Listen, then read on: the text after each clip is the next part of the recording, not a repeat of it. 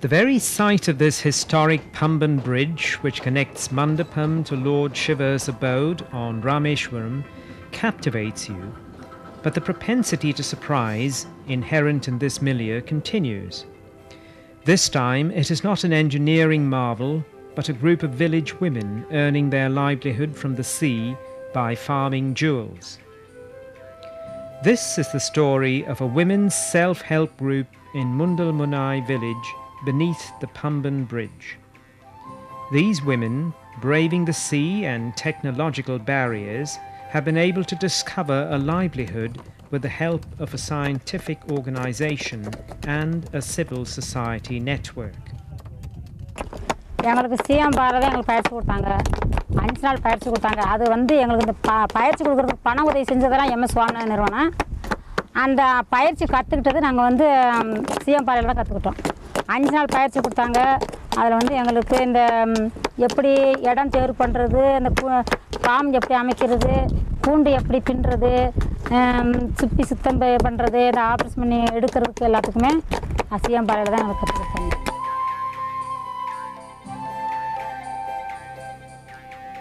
Narratives of yesteryear may associate pearls with the princely class. Today, however, these women tell a different story in which a small village is able to find a livelihood from the luster of these pearls.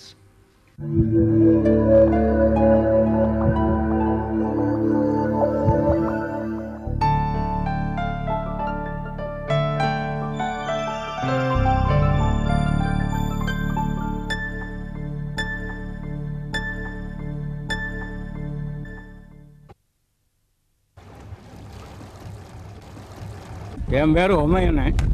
எனக்கு 93 இந்த வருஷத்தோட.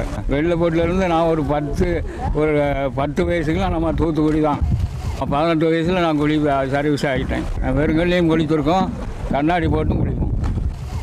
7 ஸ்லாபம் 7 வருஷம் ஓடி இருக்கு. அந்த 7 ஸ்லாபத்துலேயும் நான் குளிச்சிருக்கேன். தூத்துக்குடியில் சுமார் 40 வருடங்களுக்கு முன்னாலே முத்து சலாபம் நடந்தது. மிகவும் சிறப்பாக துவங்கப்பட்ட முத்து சலாபத்தில் பாம்பையிலிருந்தும் சென்னையிலிருந்தும் கீழக்கரை காயல்பட்டினம் முதலிய இடங்களிலிருந்து பெரிய பணக்காரர்கள் வந்து அதை கலந்து கொண்டார்கள். அந்த முறையிலே அவர்கள் முத்து சலாபத்தில் ஆயிஸ்டேட்ஸ், அதாவது சிப்பிகளை கடலில் இருந்து எடுத்துக்கொண்டு வருவார்கள். அந்த சமயத்தில் ஒரு மூடைக்கு சுமாராக 100 ரூபாயிலிருந்து 500 ரூபாய் வரை ஒரு மூடையினுடைய விலை போகும். அந்த மூடையெல்லாம் எடுத்துக்கொண்டு போய் அங்கே கடற்கரையிலே பெரிய தொட்டிகள் போடுவோம். அந்த தொட்டியிலே அந்த மூடைகளை ஒரு 4-5 நாடுகளுக்கு அதை அழுக வைப்பார்கள்.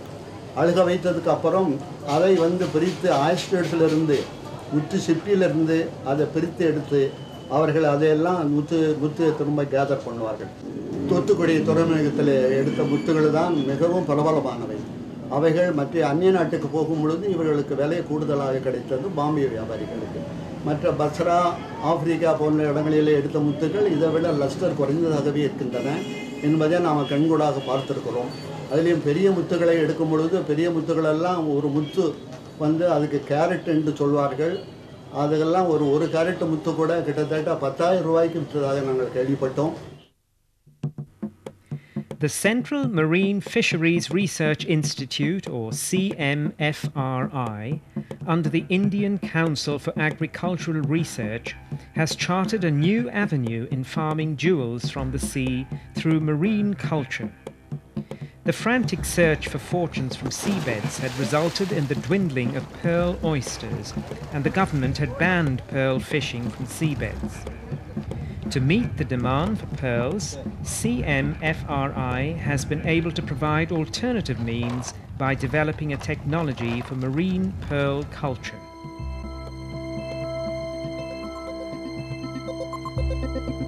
Here, oysters are reared in laboratories and induced to mature by providing special feeds and temperature shock.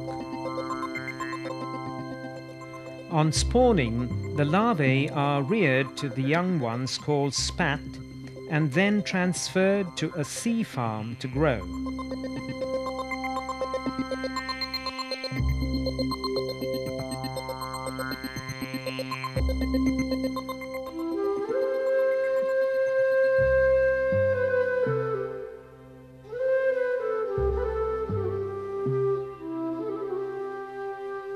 These oysters are then brought back to the laboratories where, with the application of chemicals like menthol, they are induced to open their valves.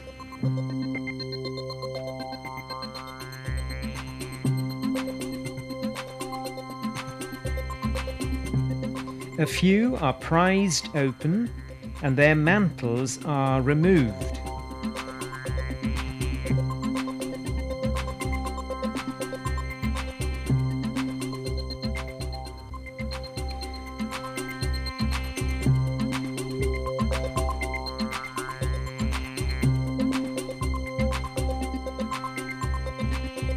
Each such mantle is cut into pieces that are about 2 square millimeters.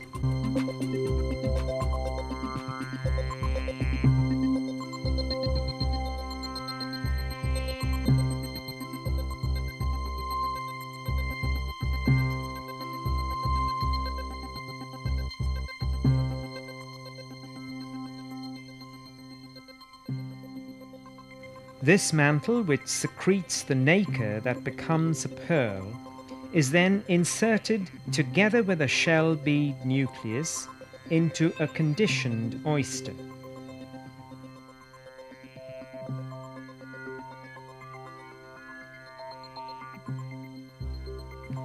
Specially designed surgical instruments are used, and the oyster is mounted on an oyster stand for the procedure.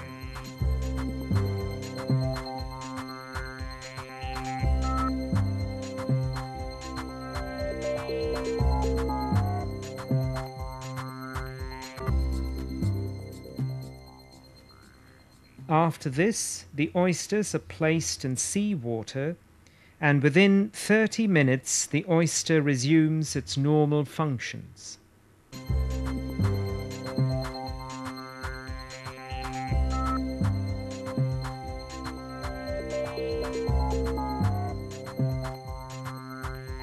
The oysters are then placed for convalescence in Netlon baskets and hung in tanks containing aerated seawater for 2 to 3 days. These oysters are then placed in cages, numbered with plastic tokens, and transferred to rafts or racks in farms. To obtain pearls of good quality, oysters should be grown at depths of 5 to 10 meters in the sea. After 4 to 6 months, the oysters are taken out and the pearls are harvested.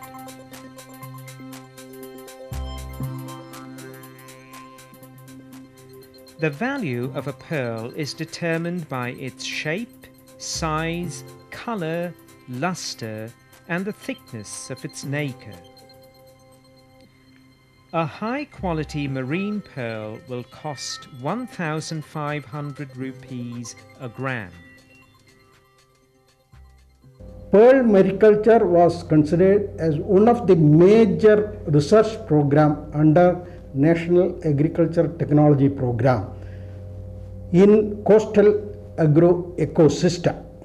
The major thrust was given for upgrading the present pearl culture technology and also to develop larger sized pearl oysters and to develop tissue culture technology and also to develop a viable technology for production of pearl nucleus from the indigenous shells available in India. An advanced research has been taken up at CMFRI to produce a pearl in the laboratory itself. In this technique, we are using a piece of mantle from the pearl oyster as well as abalone also. Both we have developed, and the mantle tissue is being cultured in the laboratory, and from the tissue all the cells are epithelial cells are coming out, and that will form the pearl sac and organic matrix and nacreous layer. The formation of nacreous layer is a stepping stone for the production of laboratory pearl.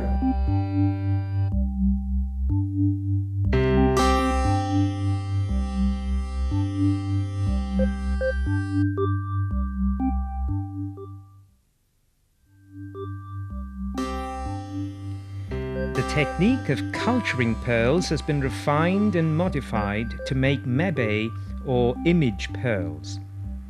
These are miniature images of anything dear to man, like Lord Ganesha, coated with pearly nacre.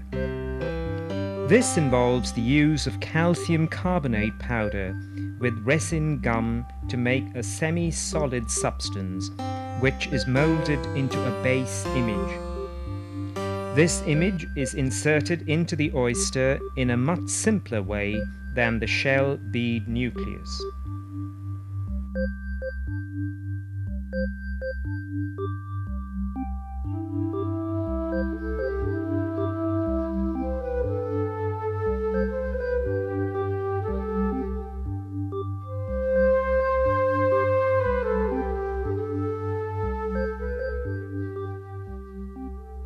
Within 2 months, it can be harvested.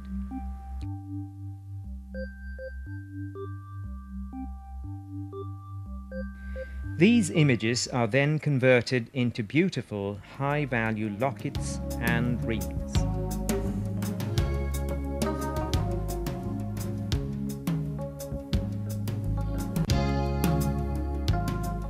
To meet the international demand for large, symmetrical pearls, scientists have found that culturing pearl oysters along the southwest coast of India can produce larger oysters and thus larger pearls.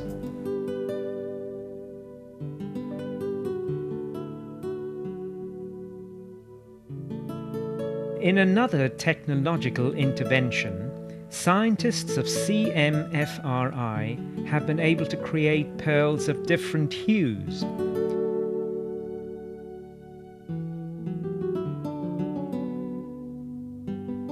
In this process, nucleated oysters are fed a diet containing iron, cobalt, or manganese, and each of these metals imparts a different color to the pearl.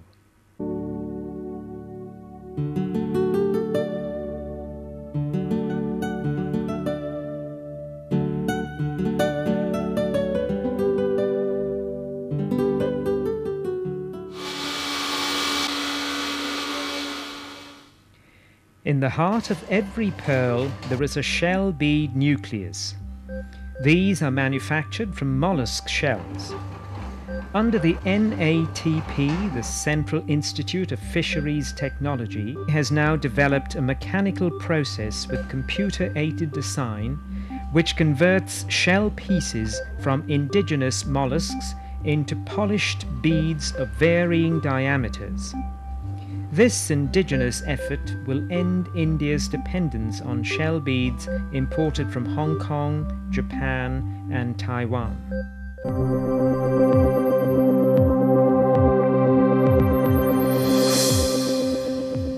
The southeast coast of India has been a hyperactive zone all through history, and this has unsettled its ecological balance. To promote sustainable alternative livelihoods for fisher folk, the M.S. Swaminathan Research Foundation has been promoting many ventures in the Gulf of Mannar biosphere. We have selected one Mundal Munne village near that hamlet of Pamban Revenue Village. This we have mobilized the people to form a community-based societies. In these societies, each family, one woman and one female member are joined. So, they are joined together and form a society, and society is registered. They got a training from Central Marine Fisheries Research Institute.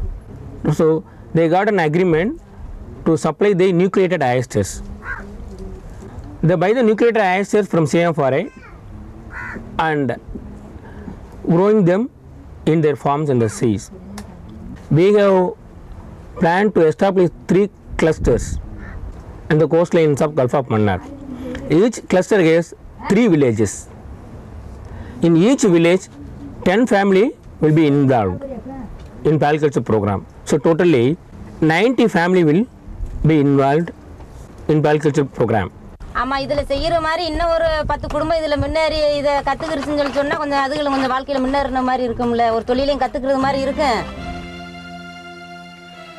Govindama and Suryakala are among the enterprising women of Mundalmunai village who have shown that their future is secure through their unique synergy with a technological institution and a civil society network. Their success story will be a beacon to guide many others.